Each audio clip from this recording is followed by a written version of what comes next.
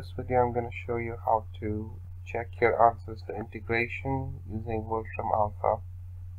First you need to come to this website, wolframalpha.com, and just type in integrate.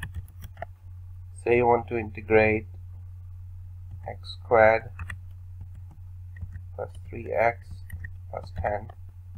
Now if it's a definite integral, say you want to integrate it from 0 to 2.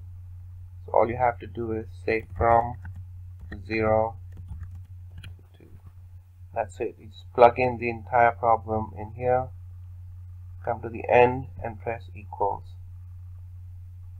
In a minute or two you will see the answer. So the integration of that from 0 to 2 is 86 over 3, 28.667.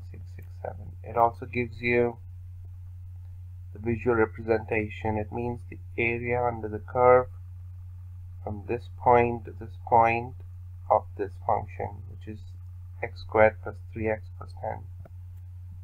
Also it gives you the indefinite integral.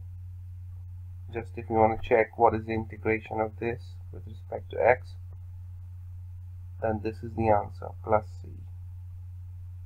So this is how you can check your answers to integration once you have done it with pen and paper. I hope this helped.